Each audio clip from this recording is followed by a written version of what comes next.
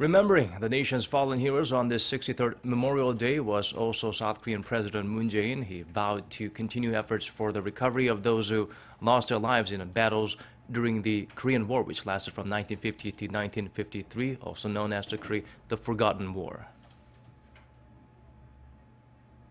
남북관계가 개선되면 비무장지대의 유해발굴을 우선적으로 추진하겠습니다.